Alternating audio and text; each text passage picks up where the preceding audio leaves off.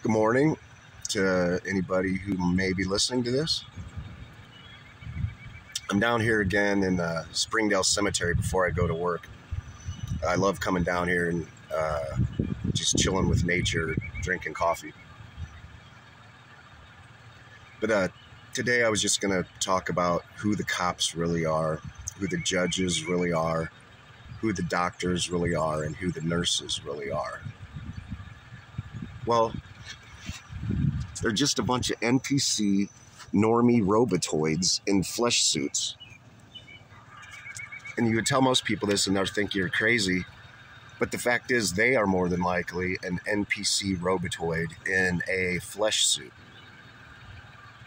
Hans Wormhot brought up the wheat and the tares the other day.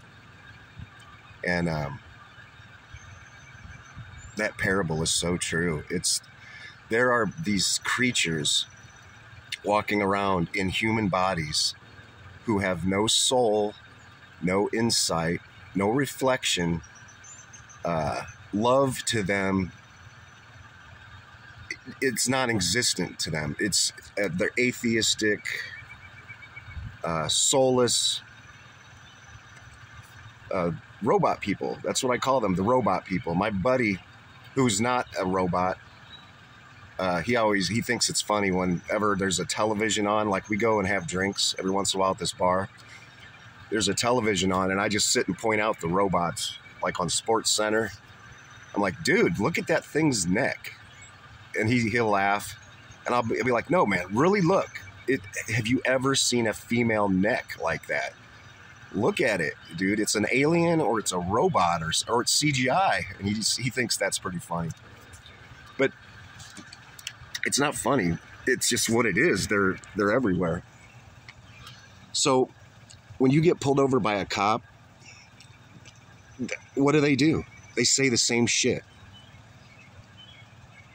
Where are you going? Where have you been? Do you have any weapons in the car?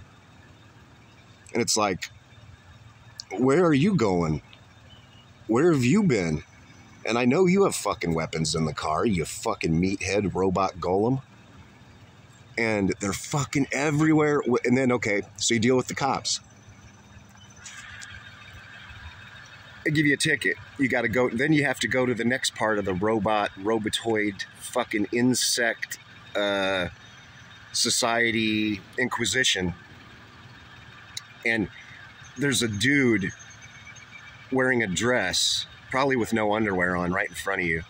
Probably with his hand on his penis. The whole time he's talking to you if he finds you attractive. And he says the same things. Have you had any alcohol today? They always say that. Why is that? You know why they say that? It's because you have to be half fucking drunk to go through the nonsense with these fuckers.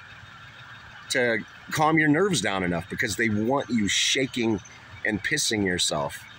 They don't want you calm and relaxed. That's the best thing to do, by the way, with judges and cops. Just act like you don't give a fuck and stare right into their blind, dead, soulless eyes when you talk to them.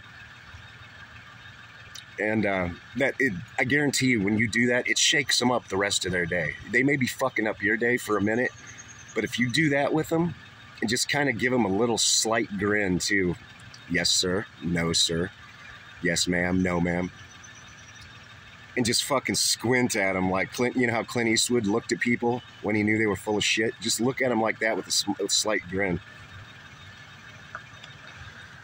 And of course, speaking of NPC robot golem meat puppets, well, why wouldn't they be out at 6 o'clock in the fucking morning?